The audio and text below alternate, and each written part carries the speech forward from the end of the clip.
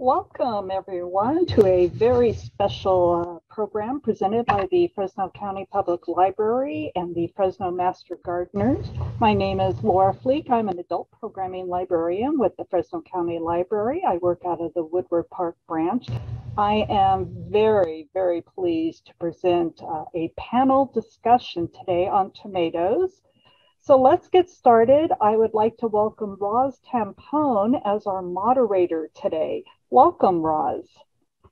Thank you, Laura. Good morning and welcome to the Tomato Q&A with the Fresno Master Gardeners. Our panel includes John Duran, class of 2019, Terry Frito, class of 2011, and Gwen Olshave, class of 2015. We'll begin with a short presentation that John has made for us, and then we'll open our discussion with questions from the audience. So John, if you're ready, I'll have you begin. Thank you. Thank you, everyone, and welcome. I'm glad we're doing this virtually because it's really hot outside. And we appreciate you being with us. We're by no means experts on tomatoes, but we're here. We have a little bit of experience that we'd like to share with you. I'm going to give you a few slides and just some ideas. I've been a master gardener for a few years. I started growing tomatoes when about 25 years ago. I really started with a small garden, and I got involved with special needs students, and we started growing heirloom tomatoes and selling those at the farmer's market. So we kind of experimented and played around with some different varieties. I have a couple of pictures here. They're about 3 or 4 years old. One on the right side is a tomato harvest. There's some peaches mixed in there too. And the one on the left side is actually a big yellow tomato. It's over a pound. So it gives you an idea of some of the varieties that we use. When you're starting tomatoes, I start my tomatoes in January. I've always started them in January, and we transplant in mid-February into quarts. I'll show you a picture in a few minutes. And then I transplant again into March. What I do is I transplant them into quarts, and then I transplant them into gallons in March. And I'll show you how to do that. Tomatoes love heat, but there's not a lot of heat in January, February, and March. So what we do is we kind of trick them a little bit, and we put them in black containers and put them in a nice sunny spot. Now, when you purchase tomatoes, if you've gone to the market this year, they're very expensive. They're for over $4 for one little quart tomato plant. But if you buy a seed packet of tomatoes, for example, the Cherokee Purples on the left, there were about 80 to, excuse me, I can't see my screen here. There were over 30 tomato seeds in there. Tomato seeds will last in the refrigerator. If you put them in a cooler or in a jar, they'll last for about 3 to 4 years. But you can start a lot of tomato seeds with one package of tomatoes. There are a couple kinds of tomatoes that you may be familiar with. One is an heirloom variety. Heirloom varieties are varieties that have been around for 50 or more years. Some of the Cherokee Purples, Black Crims, the big rainbows, big yellows, those are varieties. There are all kinds of colors and flavor, and the flavors, I think the flavor is a lot more intense than a regular hybrid tomato. A hybrid is a tomato that's combined of two varieties. An ace is a hybrid, and they're often developed so that they are resistant to verticillium wilt, fusarium, or nematodes. You need to try and experiment with different varieties. I really like the yellows and the dark tomatoes as compared to the red. They're a little sweeter. There's a few variety of cherry tomatoes that are heirlooms and very flavorful. If you don't know what to grow, ask friends and gardeners, ask for their successes, their experiments. You can also contact the UC Master Gardeners. Ask local nurseries. There's a plus and minus to that. They want to sell you what they have. So you need a reputable nursery that will will help you determine and tell you about the varieties that they have. So don't be afraid to ask for information. Information is free, and they're willing to share. Whether you like it or not, climate is changing. You may agree, you may disagree, but we've had some of the hottest days last summer and this summer. It's pretty warm. Know your frost dates if you're going to put tomatoes out early.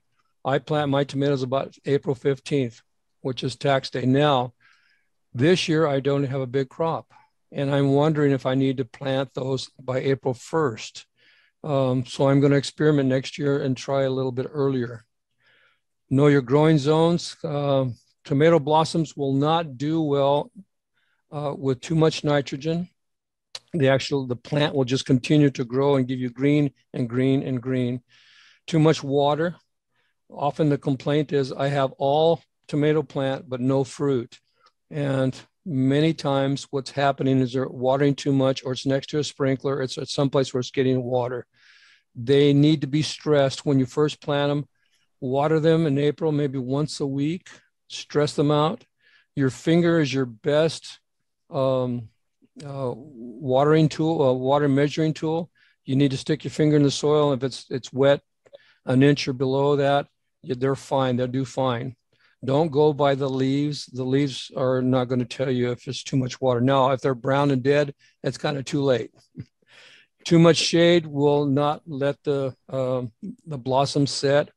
And our problem from last summer was the temperature is too high at night. If it's too high at night, the fruit will not set. The flowers will not pollinate. So it's got to be below about 75 degrees. Tomatoes need about 8 hours of sunlight. The morning light and afternoon shade with this heat is really good. Now, you can't fool Mother Nature, but you can trick her. On the left is a 6-pack of my tomato seedlings that I started in January. I'll take those seedlings and I'll peel the bottom leaves off. The root hairs are called trichomes. You can see them in the picture. They're tiny little hairs on the side. If you bury those in that pot, so you pick off all the leaves except the top 2 or 3 sets of leaves, and you bury that down in the pot and fill it up with potting soil, all those root hairs will become roots. So I do that twice. These are quartz, and I put them in a nice, warm, sunny spot in February or February, March. So they love heat. I'll do that again. I'll take the quartz. You can see the quartz that have grown. I'll peel the bottom leaves off, and I'll put them into 1-gallon containers. And I'll do the same thing during the month of March. And when I plant my tomatoes in the ground, they're not the little tiny ones that you see in the 6-pack. They're the big giant ones that you see on the right. So you're tricking Mother Nature. It's going to give you a quicker bloom and a bigger tomato. And it will help you put them earlier into the soil. Here's another picture. When you do plant your tomatoes in the soil, plant them on their side. All the additional root hairs that you see growing on top of those stems will turn into roots. Now, I put my tomatoes down in the trough. Some people put them up on a mound. I put them in the trough because the water holds better down below. You cannot put your tomatoes in the ground in March and expect them to grow. They need heat to grow. So the top 2 or 3 inches are absorbing the heat from the sun, and that's where you want your tomatoes. Remember, in April, water them about once a week. In the summertime, right now, I'm watering almost every day because of the heat. Tomato roots do not go deep. They're pretty shallow. For pests, tomato hornworm is probably your biggest enemy. If you see a big moon, it's called a moon moth flying around at night. That's the tomato hornworm moth. She will lay eggs. Now, if you see little dark spots, little poops on your leaves, you know you've got a tomato hornworm. If your leaves are gone, you know definitely you have a tomato hornworm. The best thing that we recommend is use BT or Bacillus thuringiensis. It's harmful to any type of caterpillar, but it will not harm humans. The bottom picture is actually a picture of a parasite that's put its eggs on a tomato hornworm. And I don't know which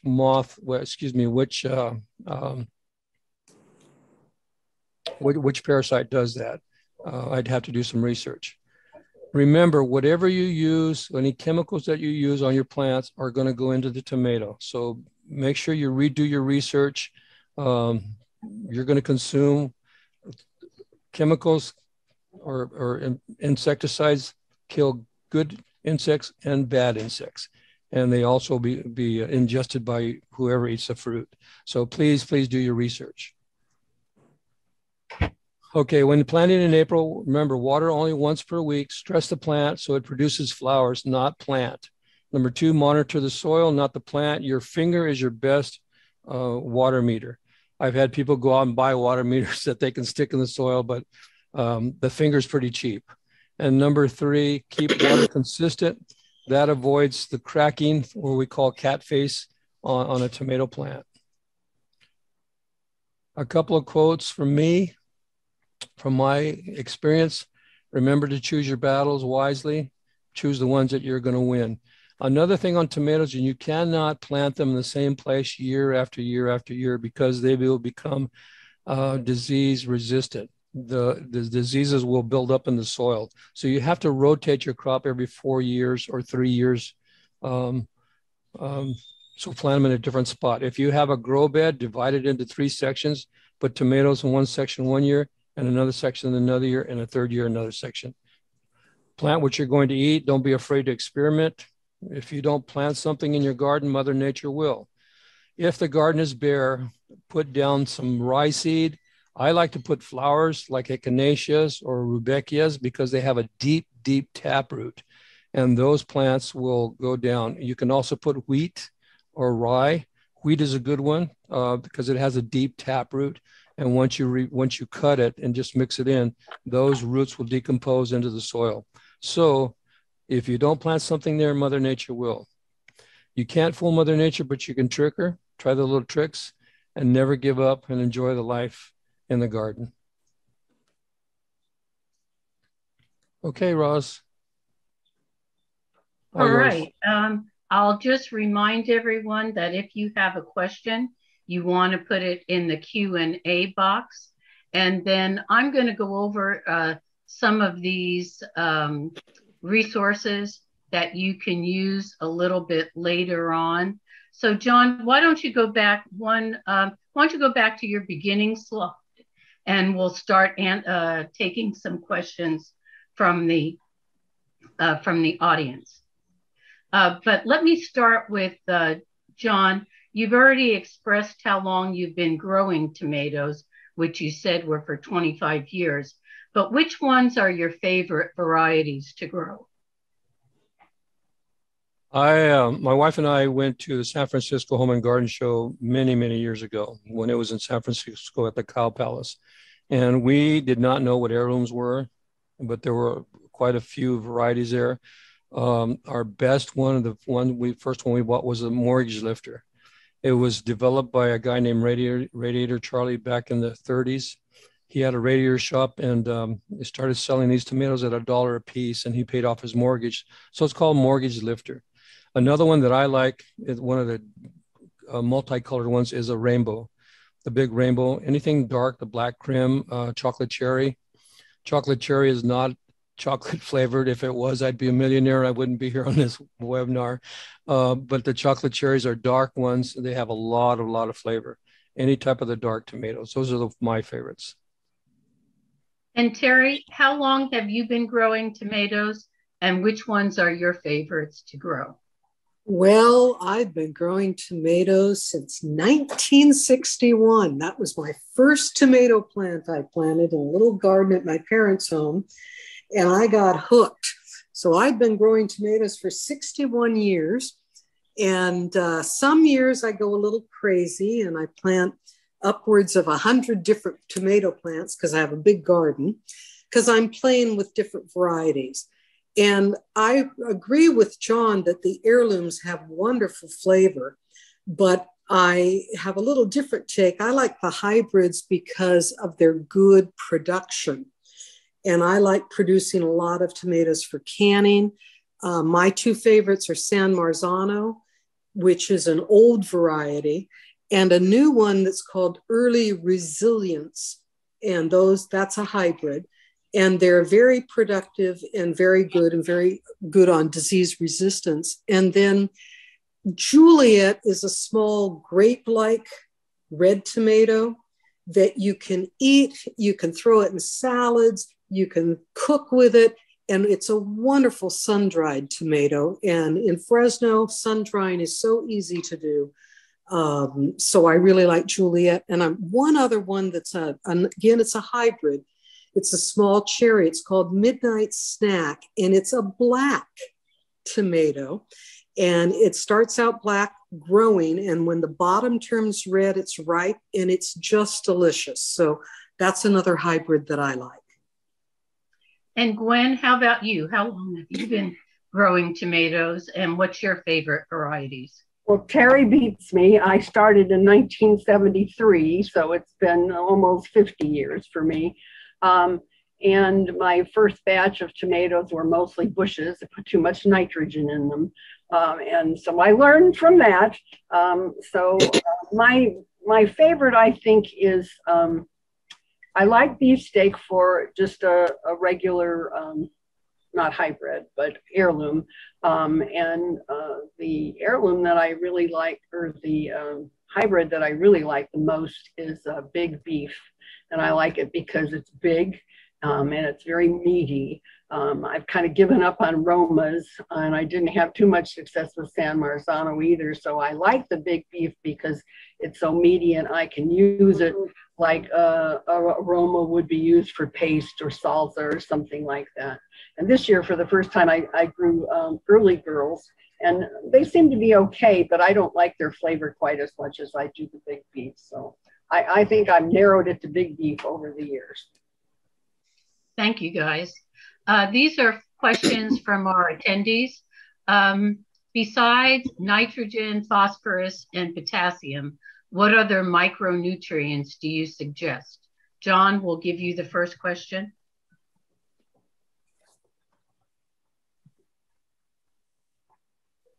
I don't fertilize my tomatoes. I put in a compost. I compost everything from my kitchen.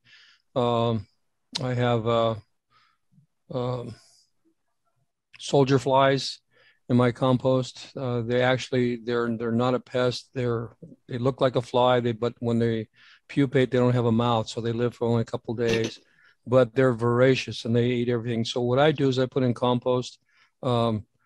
I do, with my seedlings, I will use liquid fertilizer, just a 10-10-10 fertilizer. But what I do is I mix only half of what's required. So if it's 1 teaspoon per gallon, I'll put a half a teaspoon, because I don't want to burn my tomatoes. I'd rather stress them out a little bit with less fertilizer. But most of my feeding is compost. Okay, thank you. And Terry, what causes the brown spots on the bottom of the tomato? Well, the most common brown spot I'm thinking they're referring to is caused by uneven watering. It's really a calcium deficiency, but it's mediated or created because you're not watering evenly. And quite often that's early on. You can still eat those tomatoes. You just cut that out. They don't look very attractive. But I do find there are some varieties that are more prone to that. And for example, the Roma, which I used to grow for years, tended to get more blossom end rot than just about any other of the paste varieties. So the easiest thing to do is just make sure you've got a nice watering system. In Fresno, it can get really hot really quick, so you're paying attention. I have mine all on drip, and I adjust the timing of the drip depending on the weather. Thank you. And Gwen, John had mentioned regular watering. What does that mean? Well, the watering on the drip system is usually associated with a timer. And you should also, if you have a drip system and you have your plants in rows, you should also have a valve at the end of each row so you could turn off a row that maybe needs to have the water limited. Like if you're growing tomatoes at a certain point, some of your tomatoes will start splitting when they've reached their final size, and then they get more water, then that causes a split in them. But the most regular water is from a drip system, and then I wouldn't depend upon that. You're doing it manually. It should be kind of set up with some kind of timer mechanism like they have for sprinkler timers and stuff like that. The watering works that way. And I would add to what Terry and John said that one of the things that helps the tomato, I think, from lack of not getting the blossom end rot is to add calcium, and you can put gypsum, which has some calcium in it, and you can work that in when you're doing your compost and stuff. And another thing is this mycorrhiza, which is something I usually use when I'm planting tomatoes or any vegetable. It encourages more roots, and the more roots you have, the more surface area you have to draw up the minerals and the calcium. It may not really be a problem with your soil. It probably isn't. It's probably just the tomato. Usually, even if it starts with a blossom end rot, it will give up that blossom end rot as it grows bigger and bigger. And if you have the mycorrhiza, which encourages more roots, then you're going to have less of a problem. Okay, and thank you, Gwen. John, should you snip your first blooms to promote more growth? There's two types of tomatoes. One's a determinate and one's an indeterminate. Indeterminate are like a vine that just keep growing and growing. So the thought is that there are suckers on the side of tomatoes. You can clip those off so you get more growth at top. I've never done that. I've always had a decent production. And if you clip the tops off, sure, it's going to produce more on the bottom, but it also reduces the growth of the plant, of the longevity of the plant. So one thing that you might remember is if you do a large tomato, like a big beef, you're going to get a few tomatoes. They'll be nice. If you do a medium salad type tomato, like an early girl or a yellow Juliet, any types of those medium, you're going to get quite a few tomatoes, not a lot, but you get more than the big, large ones. The large ones, you get a large production at the start, and then they'll slow down. But the cherry tomatoes will go all the way into the fall if you take care of them all to the first frost. My daughter-in-law had a cherry tomato that was still producing in January. It was up against the fence, and it was a nice warm spot, and it was unbelievable. I took pictures of it. But now the determinate ones are like a bush tomato. What will happen is you'll get a lot of production and it stops. It just depends on what you want to do and how long you want to do it. John, you were mentioning that your daughter grew tomatoes until January. I think I was harvesting some through February. And one of the questions that somebody's going to ask is about red and green tomatoes. But in January and February, excuse me, I ended up harvesting quite a few green ones, and I just put them in those green little baskets that you get tomatoes in. I was eating those through April. So yeah, last year was an incredible year. And Terry, they were the Juliet tomatoes that I had. So that was very, very proficient. So the next question is for Terry. We have cherry tomatoes this year, and we're getting tiny ones and a regular size like you see in the store. Why is this happening? Any advice to get more consistent size? I think I'm going to pass on that one. I'll give that one to Gwen. I have no idea. Is it my Gwen, turn? do you have an answer to that? No, I really do not. I don't grow cherry tomatoes because I found most of them are sour. So I'm anxious to try the Juliet from what Terry said. But I don't have any experience with cherry tomatoes. And John, do you have an answer to that one? I'd have to do more research, but my train of thought is the weather, the hot day. We just had some hot days in June, and we're starting in July. I have the small cherry tomatoes, and I have the regular size ones on the same plant. So I'm not a scientist, but my thought pattern is it has to do with the temperature. Last year we had a complaint, a lot of complaints about my tomatoes not producing any fruit. It was just too hot at night. Because of the 100 plus days, the nights weren't cool enough for the flowers to pollinate said fruit. So that's my wild guess. Well, and you know what? I think last year we had 75 days of over 100 degrees. And hopefully this year we won't have that. We're off to a good start, although this week would never prove that. Terry, this next question is for you. How do you dry your Juliets? Oh, I like that question. Take a day in July when we're very hot, and usually you're above 100 then. I take old window screens that I wash and have them clean, and I lay them on my kid's old red wagon. I go out and I pick my Juliets, give them a quick wash. I slice them in half lengthwise and put them cut side up.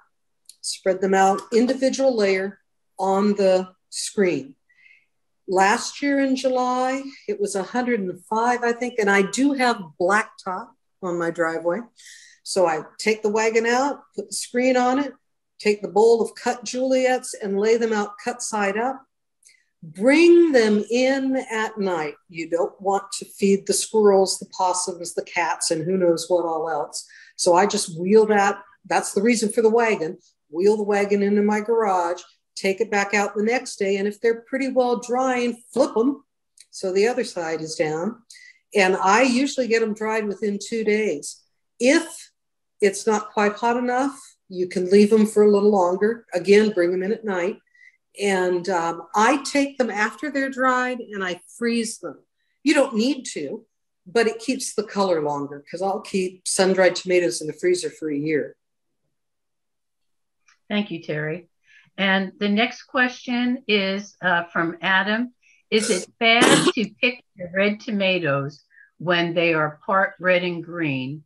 Do you think there's a lack of nutrient if greenish and not full red? Gwen? Is that for me? Yes. No, it's not bad to pick it when it's one way or the other like that. You can put plain green ones out if you want. I've had a green one just fall off the vine recently. I don't know what happened, but I put it in the kitchen on the counter and it's ripening up just fine. It may not taste as good as one that had been completely ripe on the vine. But I don't see any problem with that. And you can eat completely green tomatoes too. You can find recipes for fried green tomatoes on the web all over the place, and you can choose to eat them either partially, not all fully green or fully green. I've heard from other people who enjoy that sort of thing, that when it's first getting a blush is the best time to make them into the fried green tomatoes. But no, it's not a problem, and it will ripen on the counter in the kitchen. Okay, and John, what's the reason our bottom leaves turn brown and crispy, but our top leaves look healthy and green? Again, you're talking about an indeterminate plant. So the top is growing, it continues to grow. The bottom leaves, they're just have lived their life cycle. You can clip them off. They don't hurt anything. You can leave them, but you'll see the top that grows, and you're hoping that the top will be producing new flowers. That's where your production will come off. Some of these tomatoes that you see that are commercially grown greenhouse tomatoes, they're indeterminate varieties. And if you Google on greenhouse tomatoes, you'll see that they're actually 15, 20 feet tall. There's nothing on the bottom, but they're producing tomatoes on the top. Okay, thank you. And these were a few questions that came into our helpline this year. Terry, do you have any thoughts on growing tomatoes in containers?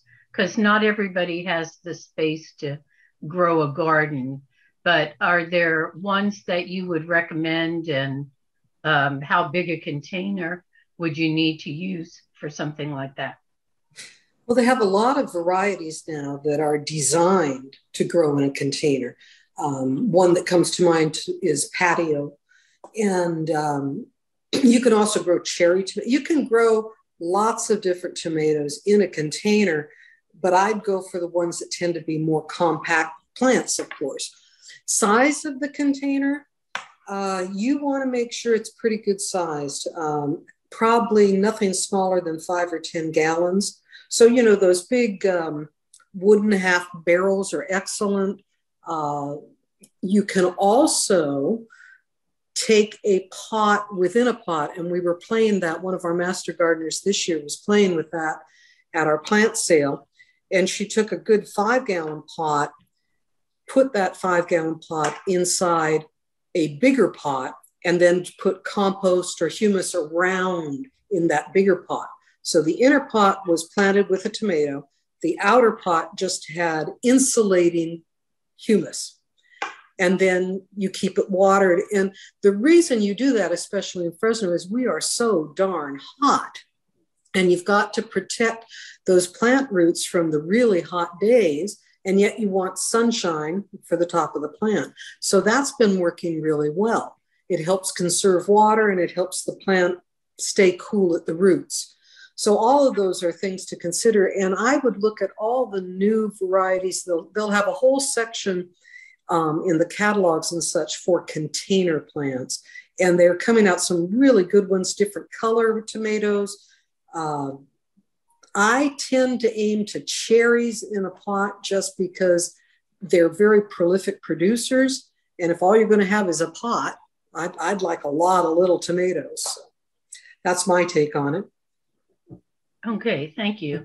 Can I say something on that one, Roz, real quick? Mm-hmm. The large tomatoes do not do well in a pot. Mm-hmm.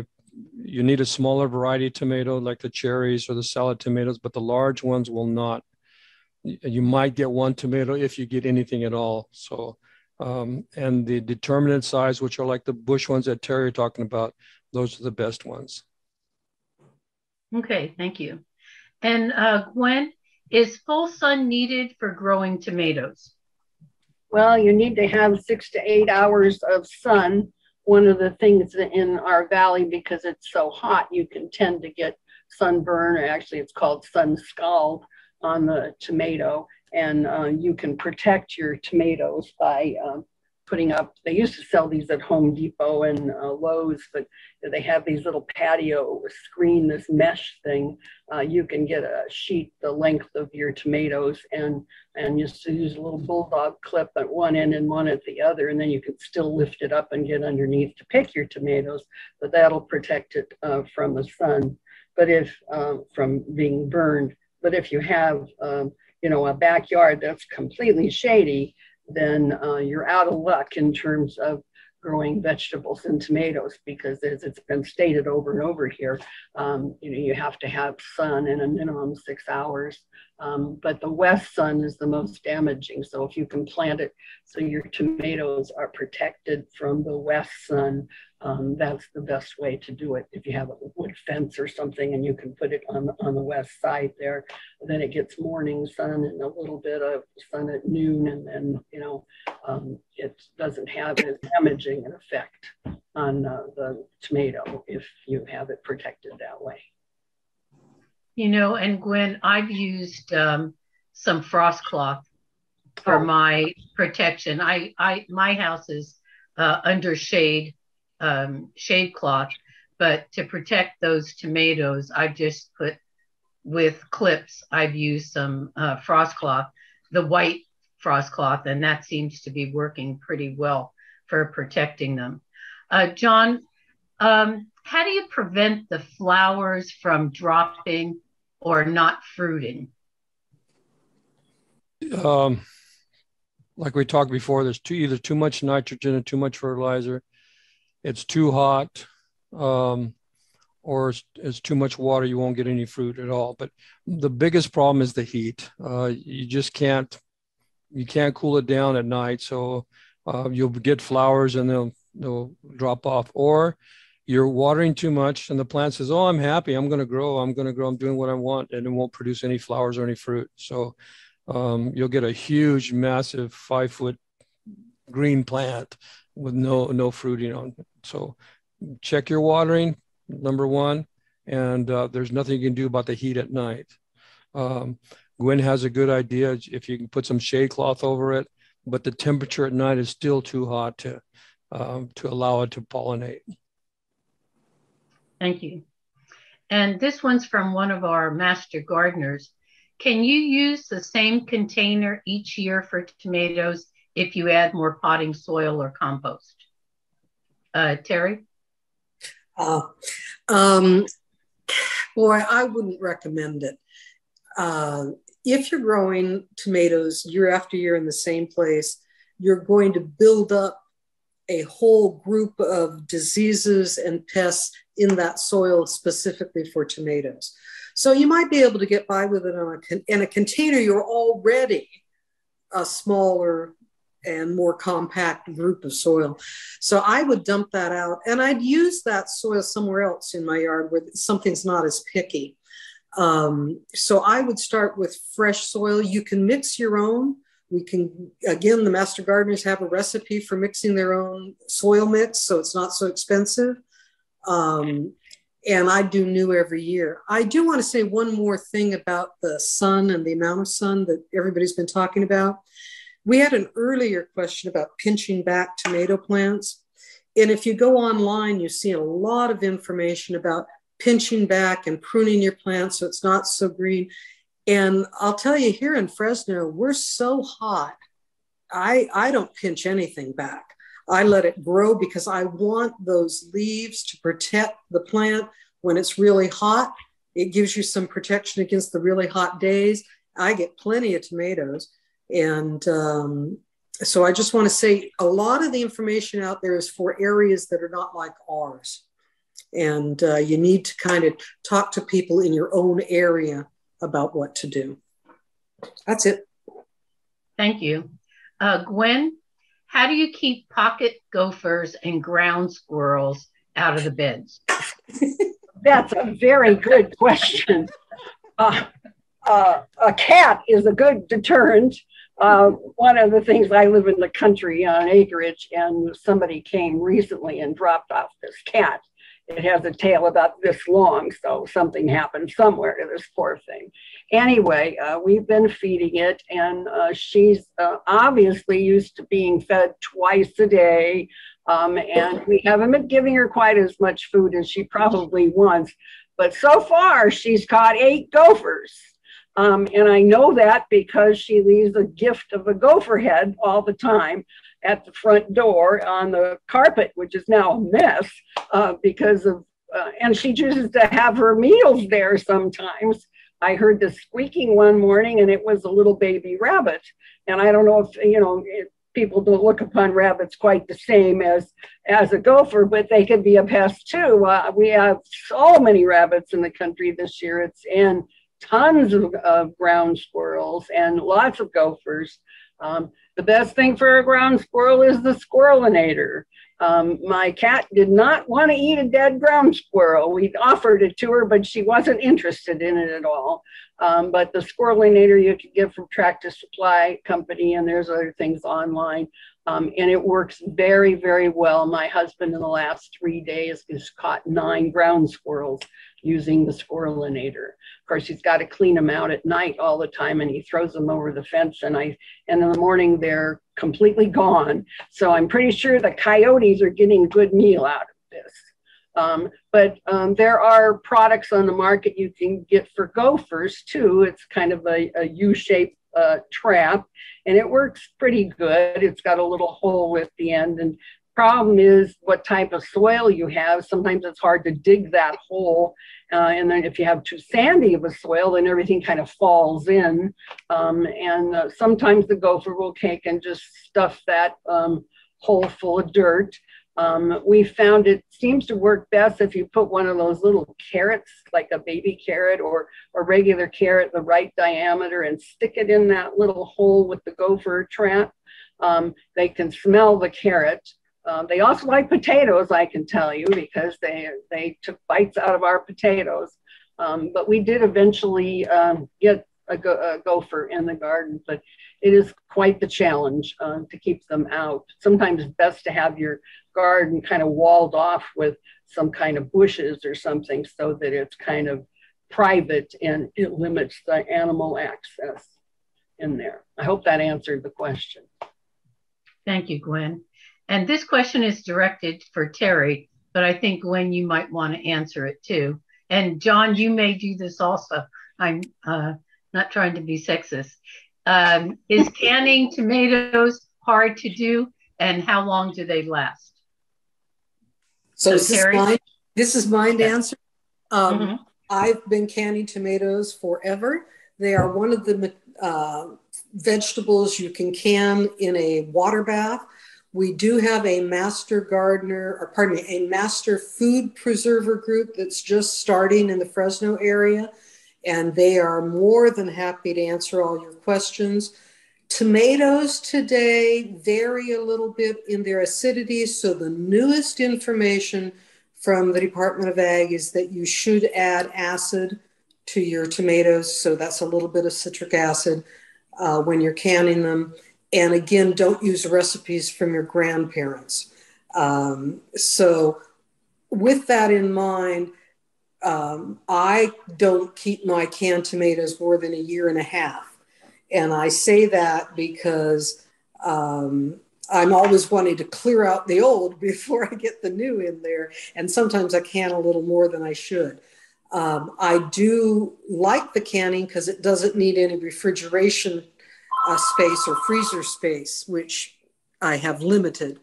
So with that in mind, call from Sam Human, CA. Is that mine? I'm sorry about that. Not mine, it's on mute. But I would recommend that you talk to the other group, the Master Food Preserver group, and get the straight from the educated, trained mouths. Gwen, did you add anything to that? I've canned for a number of years. What I've been doing lately is because canning, increases the heat in the kitchen and you get a lot of humidity and stuff like that. And so I prefer the method where you freeze tomatoes. I don't put them in the boiling water and then in the cold water. That's kind of a pain too. The easiest way to deal with it is just to cut the tomato in half, put it on a cookie sheet, and of course you're doing a whole batch at once, and put it in a 350-degree oven or even a 200-degree oven for, 30 minutes or 15, depending upon how hot it is, and then test it and take it out and see if you can peel the skin. And if you can peel the skin easily, then you're done. You just peel the skin off and then you put it, you can measure it, put it in a freezer bag. Of course, write the date on it and everything, and you can keep that at least for a year in the freezer. The hard part is, like Terry said, finding room to store it, and it works in gallon bags pretty well, and you can flatten the gallon bags and pile one on top of the other, and that takes a little bit less of a footprint in the freezer. Or after they're frozen, you can even put them up vertically if you have some kind of bin that you can keep them in. But canning is not a problem, but you do have to be careful about the acidity, because the less red a tomato is, the less acid it is, and the less lycopene it has. And so that's a problem in terms of canning, but it's not a problem at all for freezing. And I don't recommend you do the boiling in the cold water, because that just introduces a bunch of water into your tomato anyway. And you don't want it watery. You want it, to be the natural tomato without any additional water added. So that's why I do the freezing method, and I've used stove has been the most effective for me. Thank you. And I would like to add that and I still I can every summer, but I do it outside on the patio. And I have a burner out there and I set it up in the morning. And you know, those spatter guards you use for frying on the stove. So I put the big pot out there, I put the spatter guard on top so I don't get flies, but I can still evaporate out. And I just basically leave it out there all day to cook down when I'm making sauce. Yeah. For canning tomatoes, I have a big propane burner like people use for frying their turkeys. Use that outside, and you can can outside. It works great. I do not do that inside because it's always in August when we're 110. Right. Exactly. John, I know you can. What about you? I go down to the farmer's market and I buy all their culls for 25 cents a pound, and I take them home and can them. And they're good. They're good for a year or 2 years. But I like what you do is the sun-dried tomatoes. Those are probably the best because you can rehydrate those and you can use them on pizza or sauce or different things. So John, you do some canning. I didn't realize that. Yes, I do some canning, some pickling of some items, but we haven't in a couple of years because we have access to tomatoes year round. And sometimes it's cheaper to buy them than can them. My garage is full of jars, and but I can sometimes they're on sale, and you can buy a can of tomatoes for $1, whereas you're spending all this heat and time and energy canning. So it's one of those things you choose your battles, and then that's one that I've gone the easy way with it. You know, I probably canned 40 years ago when I first moved from New York to California, but I haven't done it in many, many years.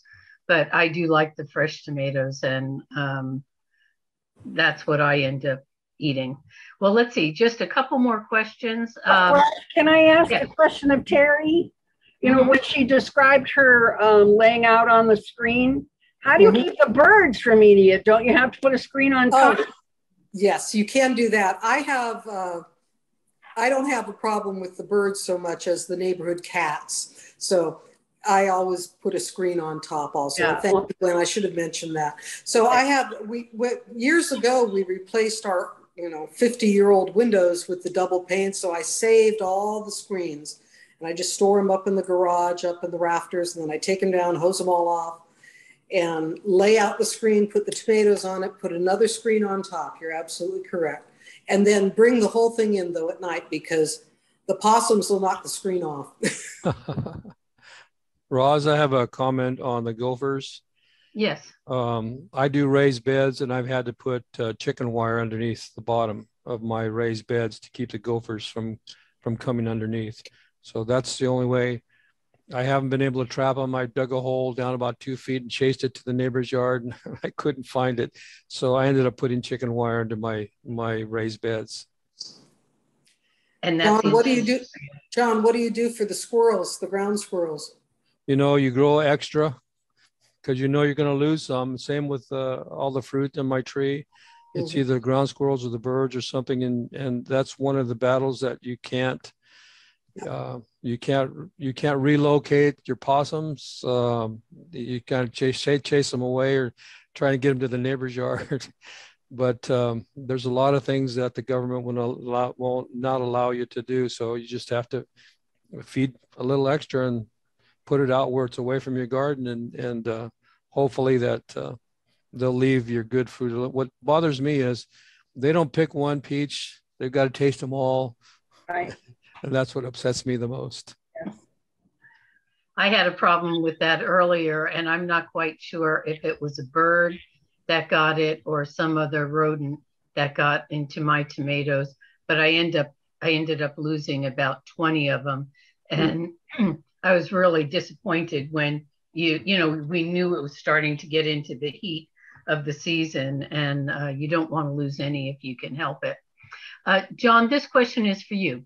Like you said, we should give 6 to 7 hours of sun, but here in California, my tomato and pepper plants' leaves start wilting or drying with just 2 hours of sun.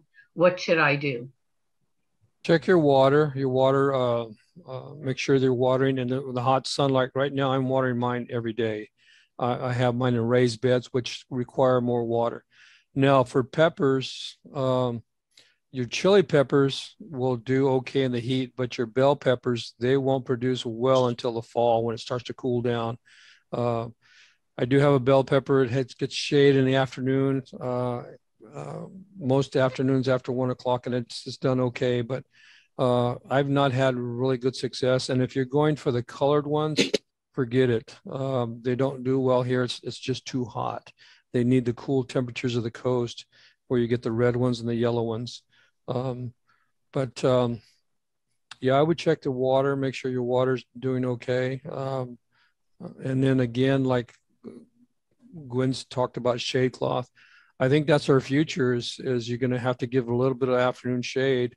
It can't be dark shade. It's got to be filtered shade so that they get enough sunlight to grow. And I would add that I used to have a terrible time. Every year now, I add a whole lot of compost to my vegetable garden. I don't fertilize, but I add a lot of compost, and it's really made a difference in my peppers because they now have good root systems down there. When I started, I'm out on river bottom, so I have lots of sandy soil. So adding the compost every year really helps to hold the moisture. And also the soil is so much better now that all the plants get better roots. So that's something I would look to is how good your soil structure is. Is it really got a nice, good water holding capacity? Because if it doesn't, you may still need to shade it. And I like Gwen's idea. And I think John's right. That's the way we're going. But if you don't have good soil, it isn't going to get you there. You're right, Terry. And the other thing is to mulch. Mm-hmm. If you mulch, you'll keep the moisture in and you'll keep the weeds out. And that will also soften everything on the bottom. And the root structure is what you have to protect. Mm-hmm. You can grow red peppers, though. If you leave the green bell pepper on the vine, it turns red and gets real sweet. So if you're looking for red peppers, just leave the green bell. That's why it's called a green pepper, because it's not really done. John, you mentioned mulching. I just want to add that on October 22nd, and we'll be having another Zoom class with Tim Sullivan, and he'll be talking about the magic of mulch and how you should be doing that for all your vegetables as well as your other plants. Let's see, Terry, this question is for you. Is there a reason tomatoes are peeled to prepare for canning or freezing? Yes. If you notice when you buy canned tomatoes to make tomato sauce, the skin is off of them because it tends to make a stringy, chewy thing in your sauce if that skin is not gone. I have taken an immersion blender and broken that up when I'm making sauce of my own that day with fresh tomatoes because I don't want to mess with the boiling water. But then you might have to put it through a Foley mill or strain it to get those pieces, stringy pieces of skin out. The skin is not aesthetically pleasing. And so that's the only reason. If you want to make your tomato sauce with the skin on, you can do that, but you're going to have these stringy bits in it. And so most people don't like that. The nice, smooth tomato sauce is what most people like. And Gwen, this is a perfect question for you.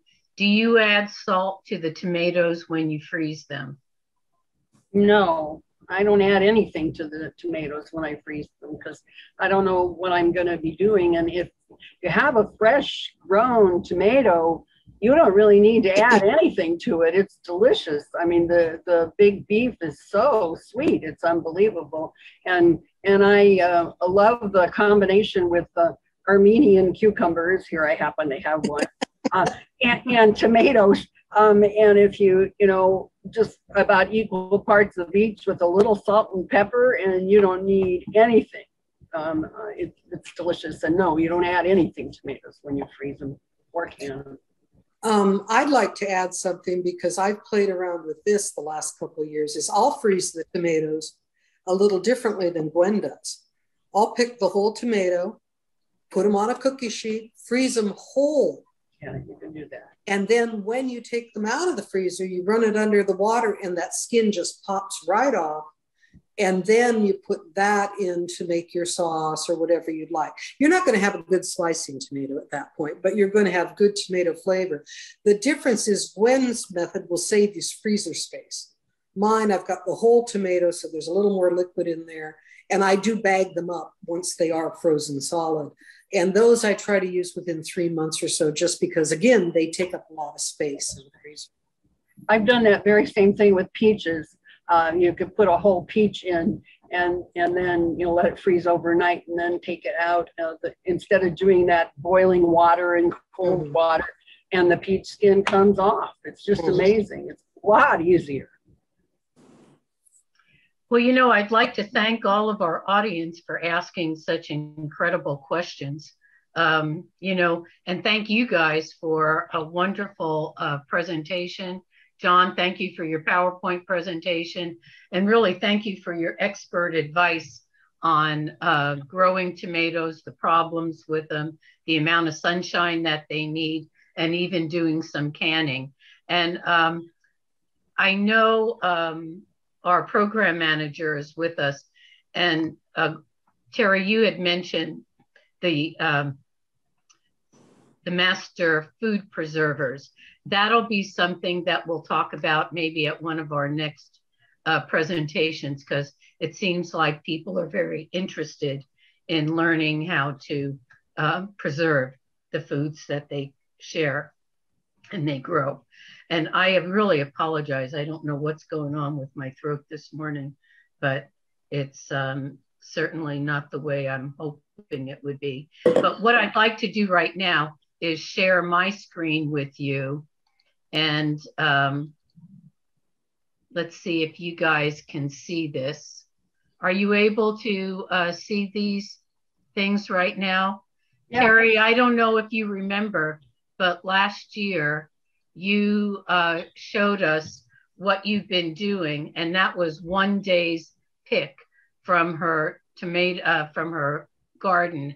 And here's some of the freeze-dried tomatoes that she's done. Sun-dried, excuse me. And Gwen, this was the photo you just sent me of one day's pick of your tomatoes. So just wanted to share that with the group so they knew that we really do have talented tomato growers. And now what I'd like to do is just share a few resources with you. And if you have your camera handy, you may want to take some photos of this. But these are some upcoming classes that we're doing. And Gwen, I'll let you talk just a bit about your cool season veggies that you're doing at Sunnyside Library next week, which will be an in-person class. Okay, you want me to talk now? Please. Right? Okay.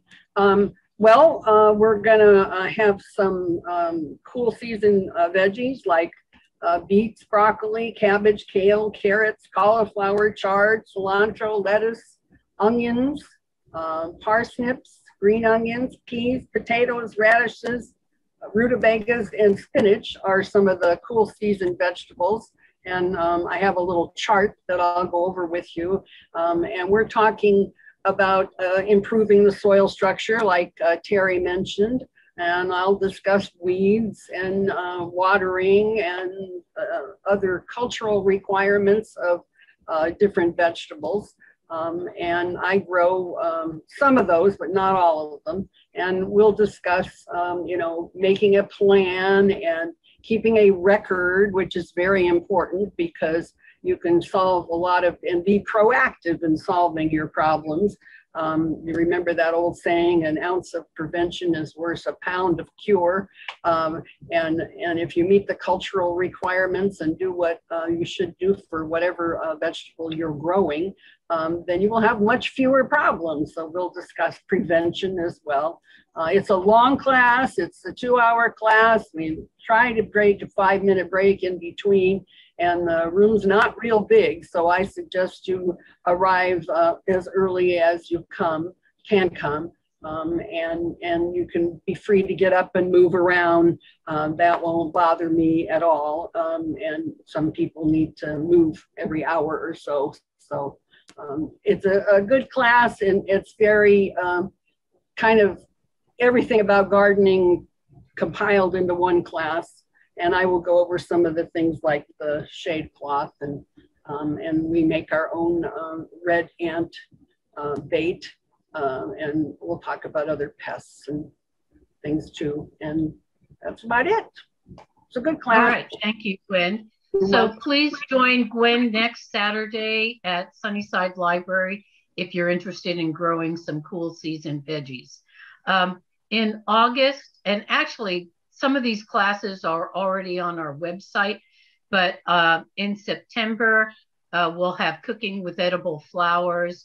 And that'll be at the Woodward Park Library in person. On September 17th, John's going to be talking about irrigation in the home garden. That'll be at Garden of the Sun, and that's John Kincaid, another one of our master gardeners. On October 1st, I'll be doing a how to make a succulent pumpkin. It's a make it, take it class. It will be at the GOS, and there is a fee of $40 for that. October 15th, I put the wrong class in there. It's not native plants. That one will be on November 16th, I believe. And on October 22nd, I mentioned the magic of mulch. Tim will do a Zoom class on that. And for children on October 29th, they'll be decorating mini pumpkins, and there'll be a fee of $15. That will be at the GOS. To register for any of our Zoom classes, you go to fresnolibrary.libcal.com. And just so you know about our Garden of the Sun, it's a Master Gardener demonstration garden. It's located at 1750 North Winery Avenue, which is between McKinley and Clinton, and it's right adjacent to the Discovery Center. Summer hours are Monday, Wednesday, Friday, 8 to 12, and they close earlier when there's a heat advisory. And if you're interested in becoming a master gardener, the next training class will go from January to April of 2023. There's a tuition fee of $250. There are partial scholarships available. The application started in June. They're due by August 31st. They'll be conducting interviews in September with the selection of Master Gardener trainees in October, and you can find the application on the Master Gardener website. And if you have any gardening questions, if there's any other questions that come up regarding today's class on tomatoes, or any other question that you have regarding anything related to gardening, you can email us at mgfresno@ucdavis.edu, or you can visit our website, which is on the bottom. And if you'd like to take a picture of this, that way you'll have it handy instead of having to look it up. And just want to thank everyone, thank the panel, thank Laura for hosting our Zoom classes, and really want to thank John and Terry and Gwen for their expertise. If you like these Zoom classes and our in-person gardening classes, please write to us at that mgfresno@ucdavis.edu. And at that point, you can also let us know if there are other topics you might be interested in learning. So with that, I'll stop the share. Thank everyone again for participating today, and hope that you enjoyed this. Laura, thank you again. Look forward to our fall classes. And thank you for our wonderful, wonderful guest panelists today, John, Terry, Gwen, and Roz, a fantastic moderator. This is the first time we've done a panel with you all, and I have to say I really enjoyed it, and I think our attendees did as well. I hope it's something that we can do in the future. I also think tomatoes might be about the only people living around here that truly enjoy the heat. But it's really been a fascinating, wonderful program once again. So everyone, please take care. We'll see you all again soon, and thanks. Thank you, guys. Thank you, Roz. Terry, I want that chili recipe.